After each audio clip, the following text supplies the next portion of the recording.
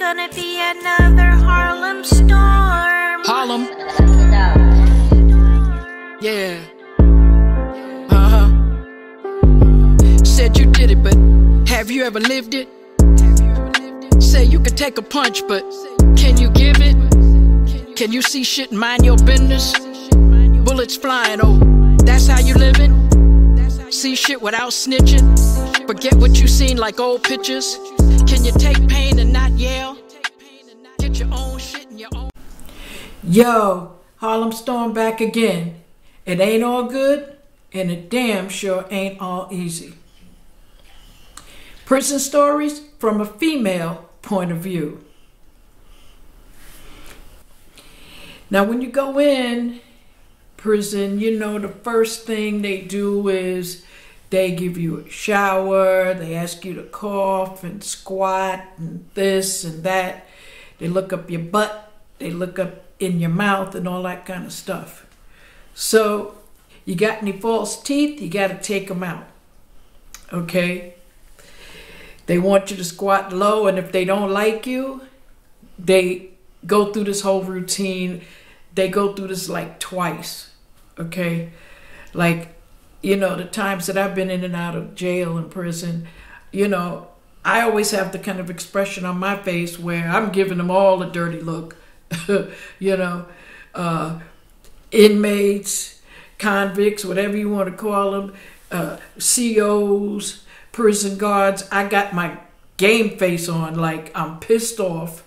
I don't want to be here, okay? I'm worried about my sentence, okay? Ain't got no bail right now, so who can I call, okay?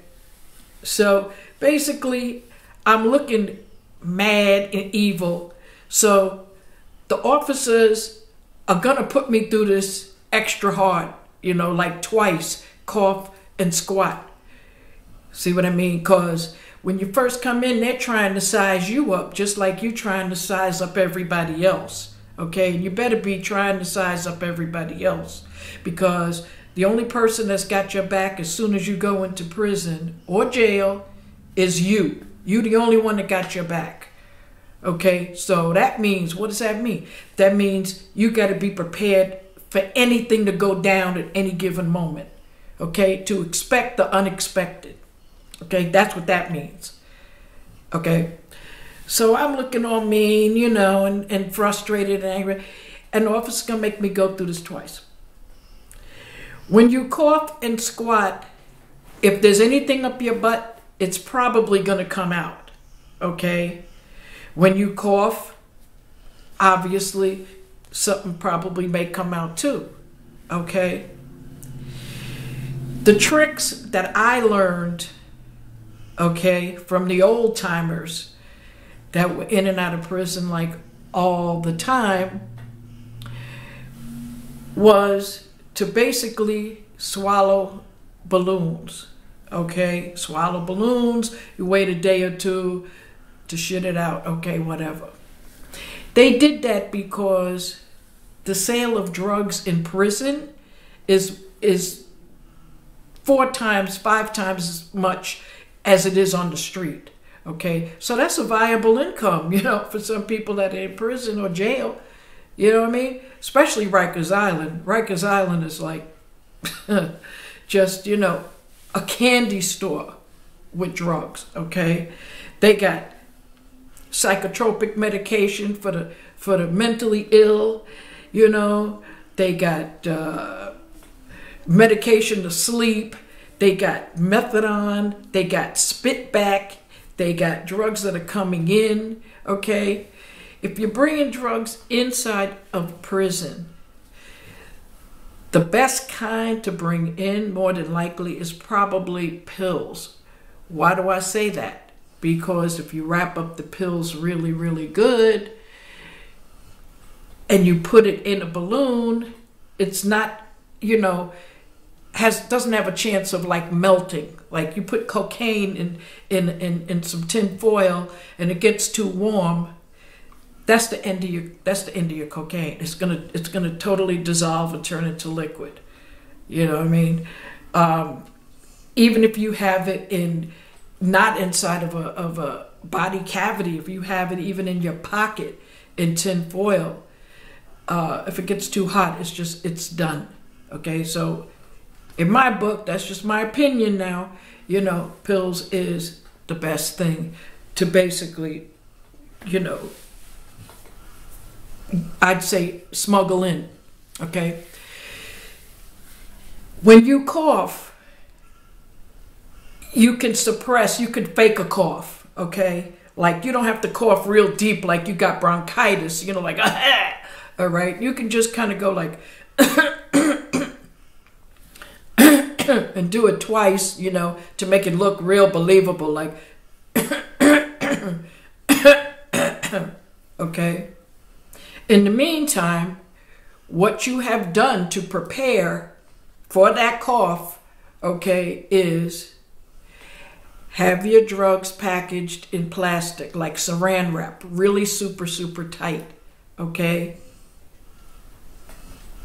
2, have a plastic bag type plastic, not the type that's like saran wrap. The saran wrap is the first level, okay? The second level is regular plastic bag, like a baggie or a cleaner's bag. That worked perfect, okay? Then what you're going to do is you're going to take a regular needle and thread. You're going to puncture it after you have it all tightened up, all wound up tight, like the shape of a bullet, okay? You're going to try to tie a tight knot, okay? And in the bottom of the knot, you're going to take the needle and thread, okay? The thread is doubled, okay? If you can, get wax thread, okay? They come in white also. White, black, I think it's black and white, okay? When you tie that, okay, you're going to have it maybe about a foot and a half in length, okay? So when you swallow it, okay, goes down, okay, it's just sitting right past your gag reflex. You swallowed it, it's somewhere like in the middle of like your chest. You could feel it, okay? You could actually feel it, okay? The thread, you know, you should practice this once or twice, you know, it's pretty easy, you know. You just pull it out with the thread, okay? You pull it out with the thread, just like that. That's the best way to smuggle drugs in jail or prison. Because once you cough and once you squat, they're kind of done with you. They kind of move you down the assembly line, okay? Now, this little bit of thread, of white thread, even if it's a foot long, okay, which really doesn't have to be that long, I'm just saying, okay, everybody's different, everybody's anatomy is different, so you're gonna have to choose for yourself, okay? But once you swallow it, all you have to do is keep that tucked in the side of your mouth, under your tongue, okay? They say lift up your tongue, okay, fine. But if I take a piece of thread and it's looped in like the back of my molar or my wisdom tooth, trust me, it works like a charm, okay?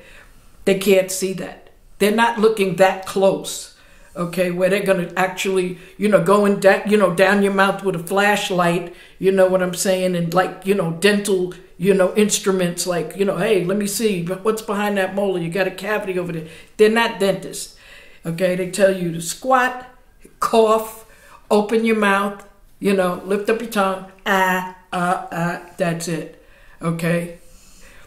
I learned all that from the medication line in Rikers Island, okay? Because those lines, like I said, they got every single drug. You could buy whatever drug you want in prison, okay? If you got the money, you can get whatever you want. You can get sex, drugs, whatever. But the best way to actually, you know, actually get it into prison is not so much swallowing it, shitting it out. That's gross to me, you know. You know. Plus, who wants to wait 2 or 3 days? If a person is dope sick, You understand what I'm saying? They're going to want to figure out something to carry in with them. Okay, because they may not have the money for bail or to buy methadone or buy spit back drugs or even get some Benadryl or whatever. Okay, because you go to the psychiatrists give you whatever you want at Rikers Island. Okay, I mean, I remember one time I went to him, I said I couldn't sleep. I didn't wake up for like 3 days. I woke up, I was like, so when's breakfast? And they said, well, we just finished dinner, and I was like, okay, no more of that. You know what I mean? That wasn't for me, okay? To wake up 3 days later, that was not cool in my book, okay? So that's how you do that, okay? You want to loop it around your back tooth, okay? You want to keep it as close to your gum as you can, okay? Because when they ask you to cough, you're just going to and lift up your tongue. It takes less than a second to do that.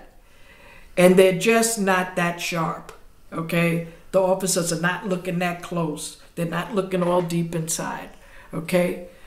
So that's my approach on the best way to get drugs in jail or prison, other than swallowing it and doing the whole gross thing of going through feces and digging and rinsing and all that kind of stuff. To me, that's gross.